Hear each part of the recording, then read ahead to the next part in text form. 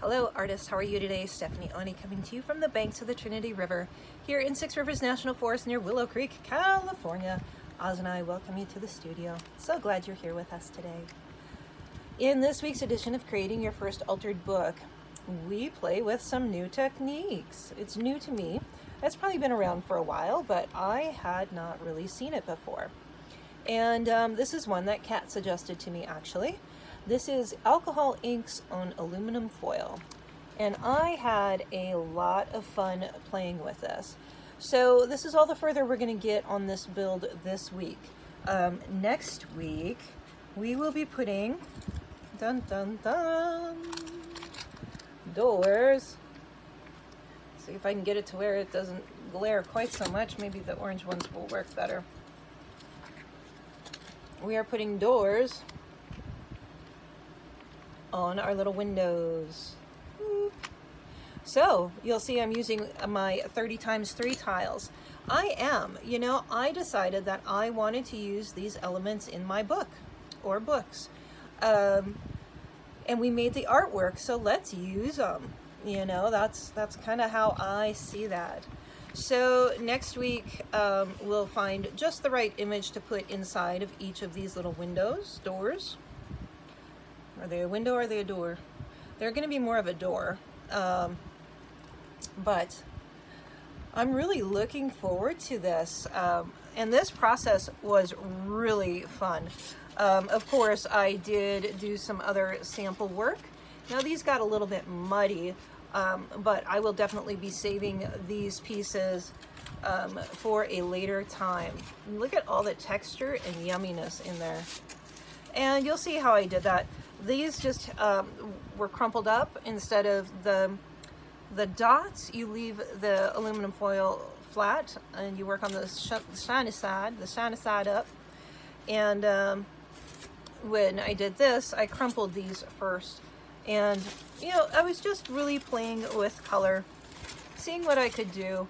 It was experiment, which is what we're supposed to do. Okay guys, well, I hope you enjoyed the video. Please be sure to comment and like and hit that subscribe button if you haven't already. Please add this video to a playlist. All of those things really do help to support the channel. If you are able to, if you really enjoy the channel, please jump on over to Patreon. We do have two tiers, a $10 tier and a $25 tier. The $25 tier gets you a 30-minute one-on-one conversation every month with me. And both the $10 and the $25 tier get 2 additional videos every week. They are full-length videos. They are not something that's 5 minutes. So you'll get your own Creating Your First Altered Book and your own exclusive masterclass. Pretty cool. So if you have the opportunity to help to support the channel, I really would appreciate you doing so. Okay guys, I hope you have a great day, and here's the video. We'll chat soon. Bye. Hello artists, welcome to our next project in Creating Your First Altered Book. Yes, very exciting. This is the Patreon project for this week in Creating Your First Altered Book. I'm sure I will show you that in the intro, but let's talk about our new page. I'm just going to try to prop my book up here just a little bit more. This is a really nice sturdy page. This is probably at least 4 pages glued together, plus it has the background ephemera and then this page put on top of it. So this is a very nice sturdy page. These 2 pages I needed to be extra strong. So this is about 6 pages glued together, and this is about 6 pages glued together, and this is 4 pages glued together. So we're going to do a little bit of a build on this. Nothing that's too serious or too tough. So I don't want you to stress about it. We're still going to be, doing fun, easy things. Now remember, I have prepped every single page in this book. I went through in the very beginning, and you can see that on the Creating Your First Altered Book Part 1. Number 1, I went through and showed you how to prep a book, how to pick a book. So I have taken pages out of this book. I started, gluing 2 pages together. So I wanted to let you know that you do have to still, prep the book. Take out the pages that you need to take out, glue together the pages you need to glue together. And in this center, between our two heavy pages, the 6er and the 6er, we are putting in a piece of fabric. And the reason why we're putting this in without really needing it at this point, we just need to make sure that this all stays where we want it to stay. My squeeze bottle is full of Mod Podge, and we just put a nice heavy coat of that on here. We're gonna let this dry, and we will come back to this later. We're gonna do some fun background technique, and this will probably take a couple videos, so it's gonna be cool. It's a Kat, Austin, and I collaboration, so. All right, I'm gonna let it dry, and we'll be back. All right, artists, well, so I was just playing real quick with this idea, and look at how cool that is. So I'm gonna show you how I did it. We're gonna try two different ways. This is crumpling it up and smoothing it out. This is not crumpling it up. I wanna see what kind of happens if we have a smoother surface here. I have my alcohol ink blending solution. And the reason why I'm doing that is just so I have a little bit more, it extends the dry time a little bit. And we're gonna play with alcohol inks. Alcohol inks. That color turns out really brown. Ooh, here's a Pinata orange, which comes in that basic set. It's a very rusty orange, so we'll try a little bit of that on each of these. We probably won't try too much of that. Here's the Pinata yellow. And over here, we'll put some yellow over there.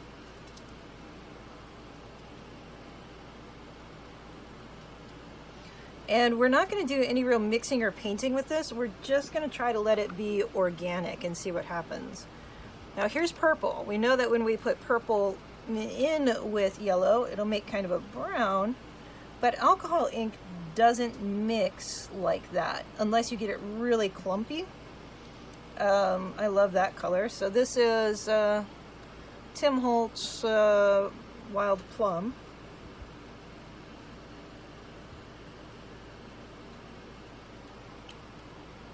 So as you can see, with the crumpled paper versus the non-crumpled, you definitely get a different look and reaction. Now, one thing with alcohol inks, guys, is the more that you put on there, the darker your lines are going to get between each color. So try to be not sparing necessarily, but less is more sometimes with alcohol ink. And this is, I think, the clover. Okay.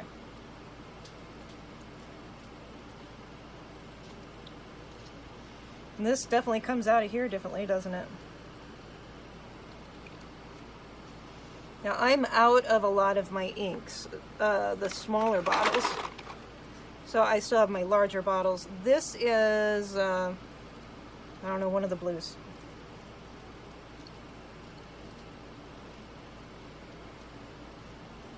I'm not thinking too much about it, other than knowing I don't want to, you know, mix the wrong colors.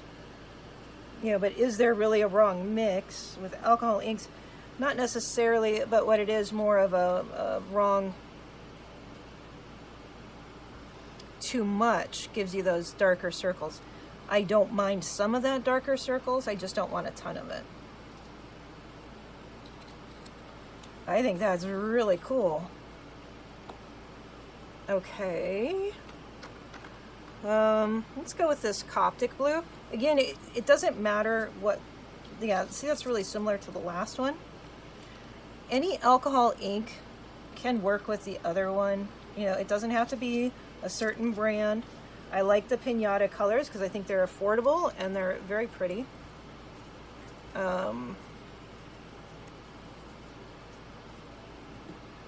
Let's Try a little bit more of this green again.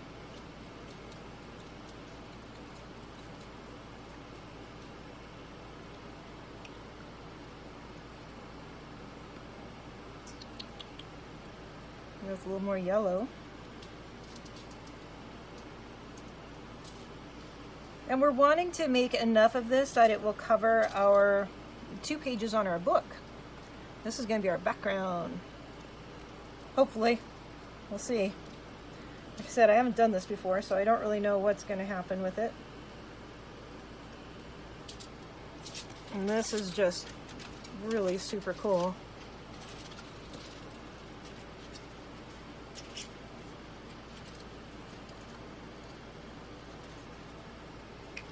Now what I'm really curious about is like bringing in the metallics. That mixing those 2 colors is really beautiful.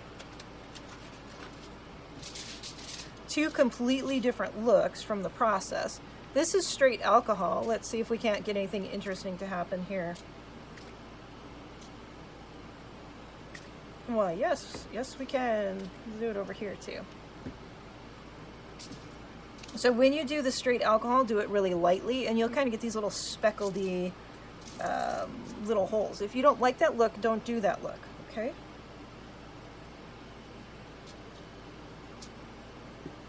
And I'm bringing some more of this guy.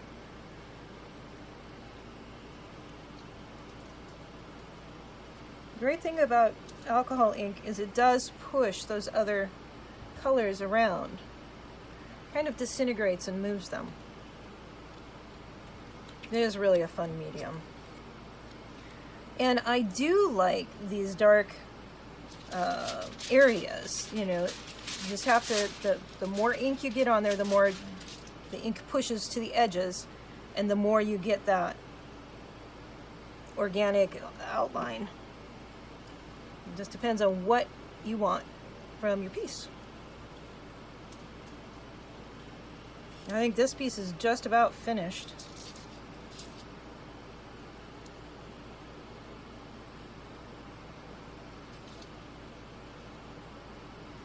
I love that. I want to make sure that that's painted in there.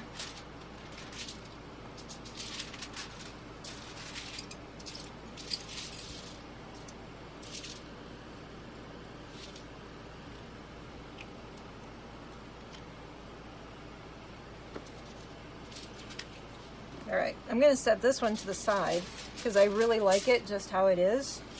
And this one I'm going to experiment with a little bit more. I'm going to just dab up a little bit of that spare ink there. Look at that pattern, texture. I mean, this is really gorgeous too. So let's play real quick and see.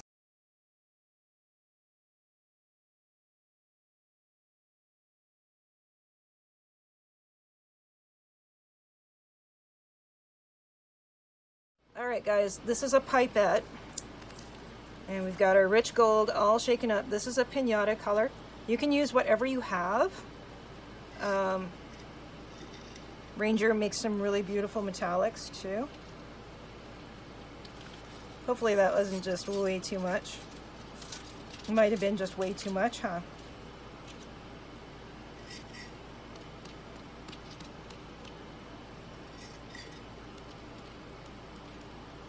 This is how you get good at alcohol inks, though. You have to practice it and see what works and what doesn't work. You know, we're going to try to loosen that up a little bit.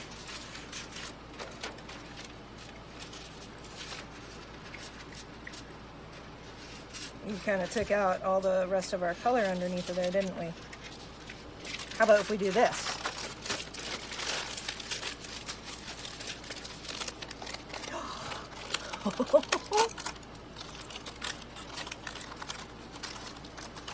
Wow.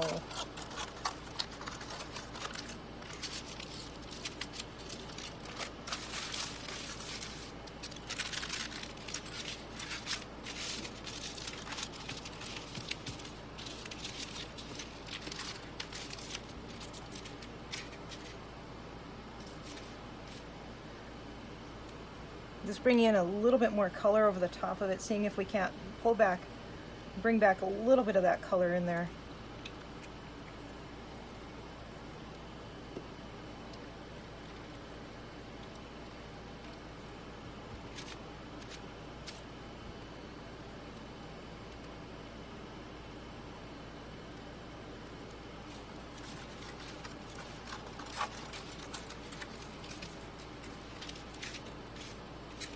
That's cool.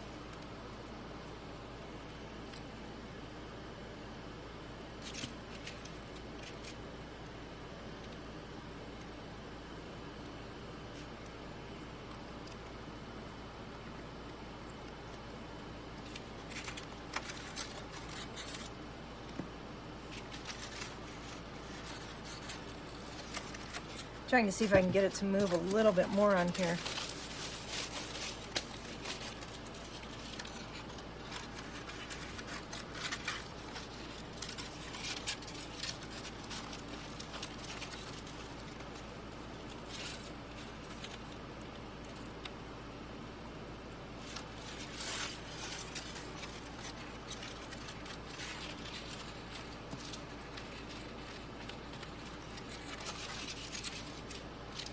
That is really beautiful. Wow, beautiful. I want to try one other thing here. So just a sec. Okay. This is white. And I don't really know what's going to happen here when I do this. We're going to put some of this gold down on here. And what I expect to happen is that it'll move the colors. It might make everything really milky, obviously.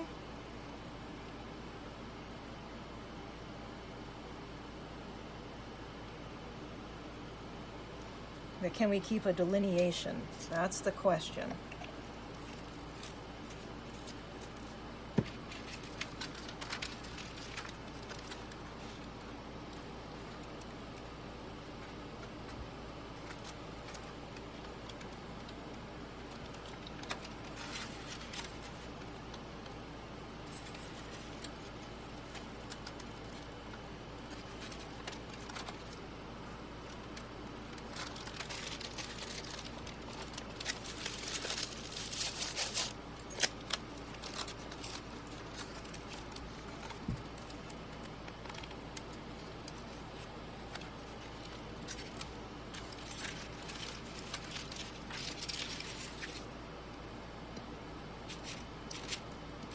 That got a little bit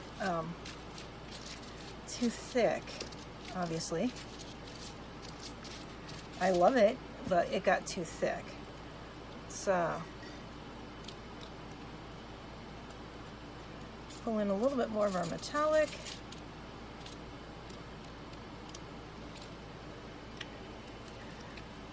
And then let's pull in some color again.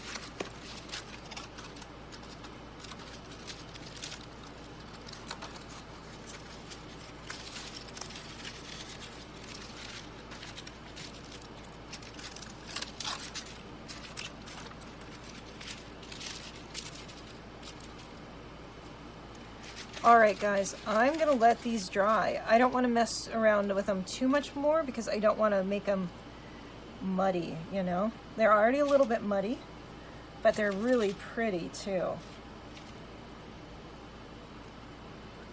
It's actually really gorgeous what's happening in here. I'm going to see if I can lighten up a little bit of that. Wow. How much fun is that? Kat Austin gave me the idea to use the alcohol ink on tin foil. So, aluminum foil. I hadn't really looked up at, any ways of doing it. I just started playing.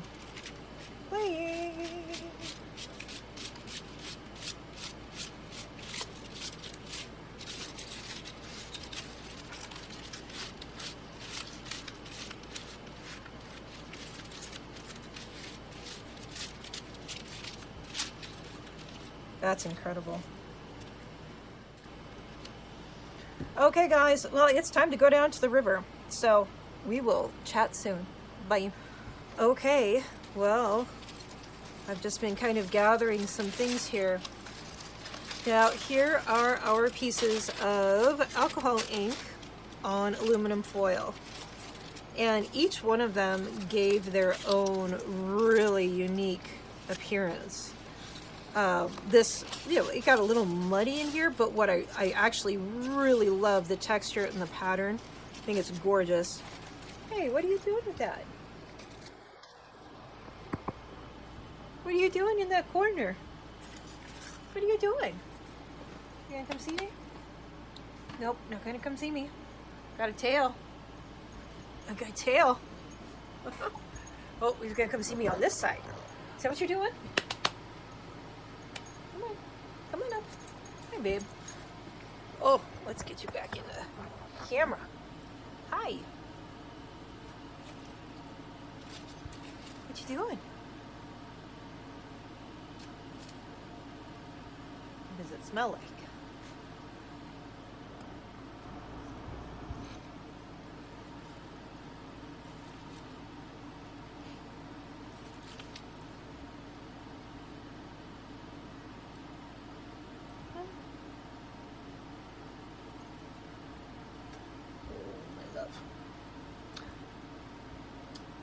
I smell like peppermint.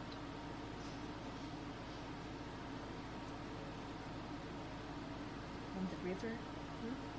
I smell like the river too. We went swimming today. I went swimming today. Ozzy went swimming today.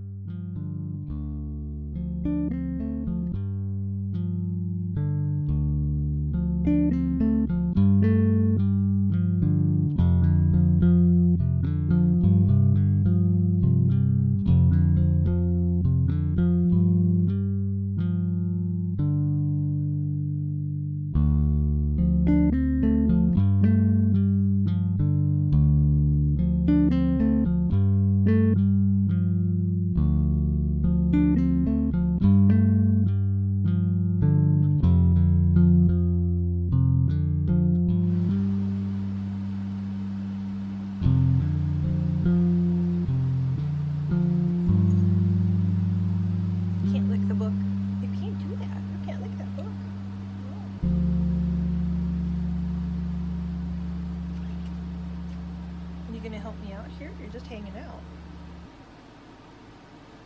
Can you open your mouth? You got some glick on your mouth.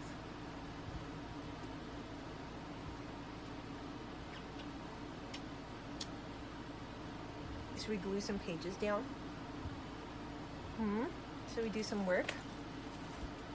Should we see how that works out?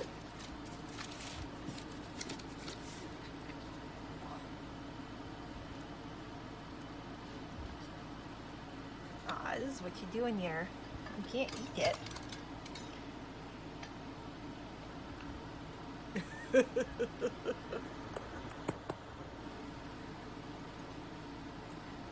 No, it's icky water.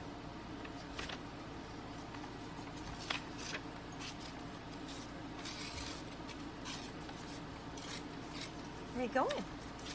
You can stay. Oh. You're getting off balance on your little chest on my legs.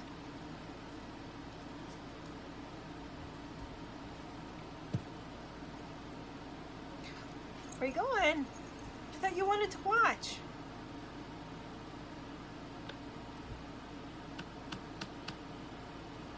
You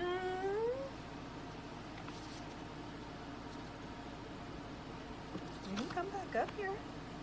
See what I got going.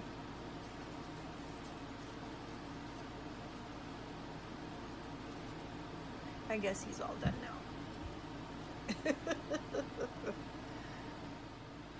I'm just putting a little bit of base layer on the back of a tile. What? Yes, on the back of our 30x3. I am putting some ephemera on the back. Right, guys. Here we go. So these are the 2 heavy pages. They are the 6 glued.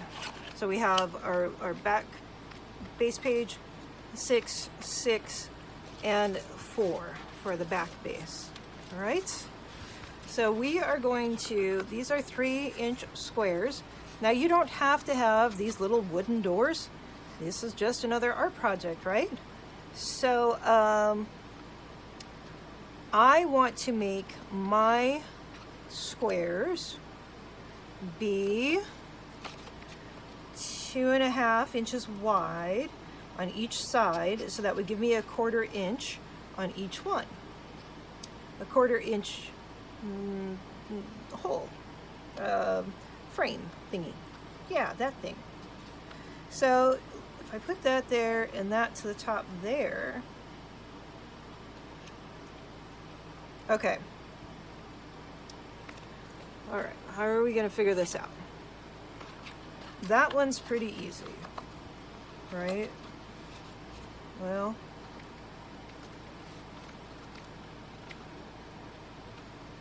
almost pretty easy.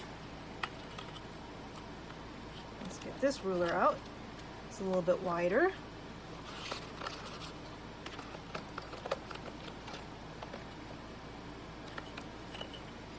It's almost a perfect fit.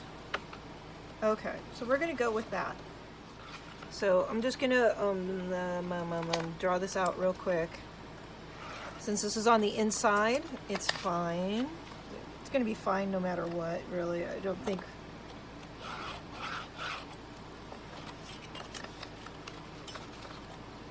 All right, so that's perfect.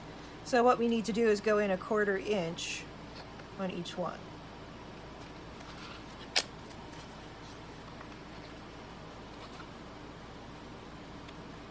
Or like a millimeter.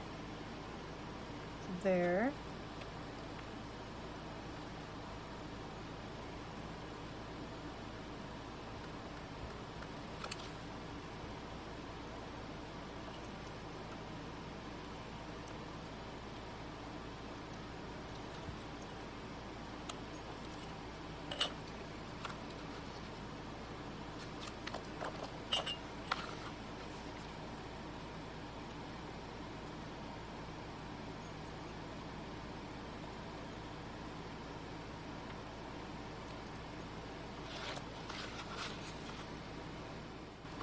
Okay, so this should be 6 inches here.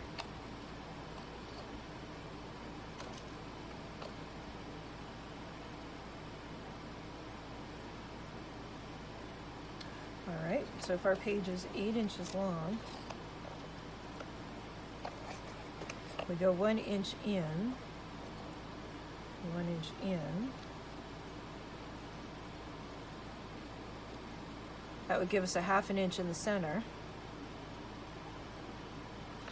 which would be perfect when we go our 1/4 inch down, right?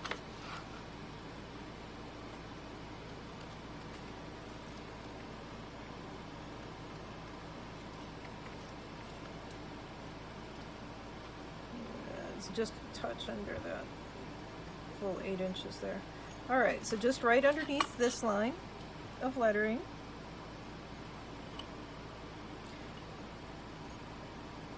right, that's at 1 inch, and we want to do it a 1/4 inch.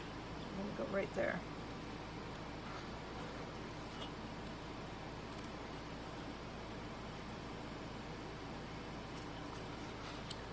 So from here to here has to be 3 inches and then 1/4 inch. Right through the lettering. Right at the top of the lettering.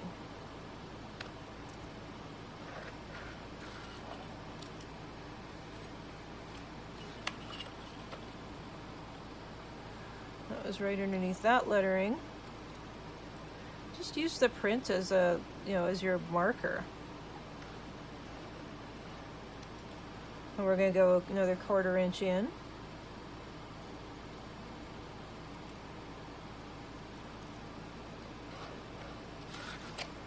So that one's right there.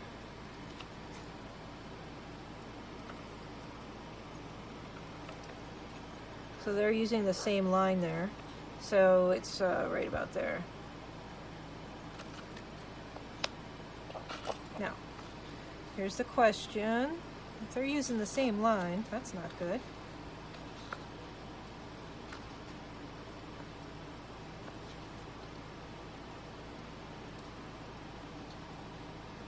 No, that's perfect. Okay.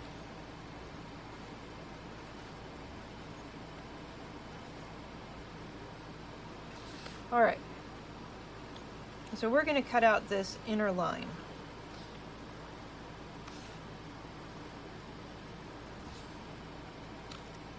Let's make sure.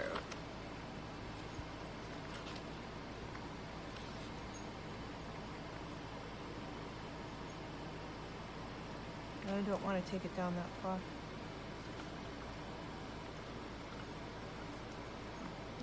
It's right at the same. Okay, so what I'm going to do is I'm going to cut out the inside of these. Right to here. And I should have my big cutter and a little X-Acto. Now you're going through a lot of pages. And we're going to take it all the way to the bottom.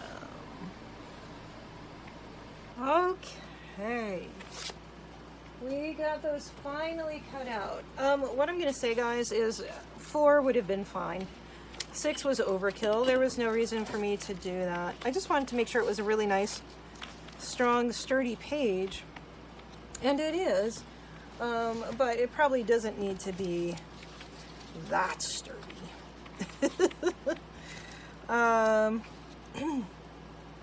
So, what are we going to do now? The aluminum foil turned out very cool. I did spray it with triple thick clear glaze. Definitely use something that's a gloss.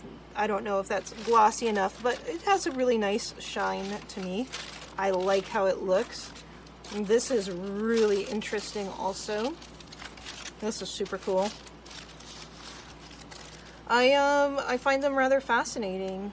I think we're going to use this one.